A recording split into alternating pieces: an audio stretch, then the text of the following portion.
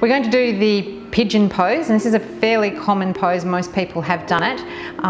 So Kath, I want you to move into that position now with your front leg in front on an angle that is comfortable for you, back leg stretched out behind you.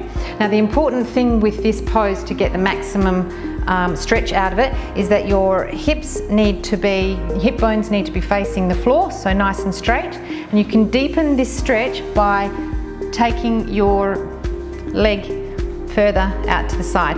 What is important is that you maintain the hip bones facing down to the ground.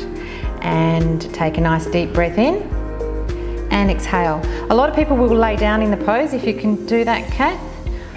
That's not necessarily your ideal position. You're not aiming to do this. You're not necessarily going to get a better stretch out of it. Sometimes it is better to stay up on your hands and just make sure that your hips are correctly positioned, and you'll get that nice stretch through the back of your glute or your bum.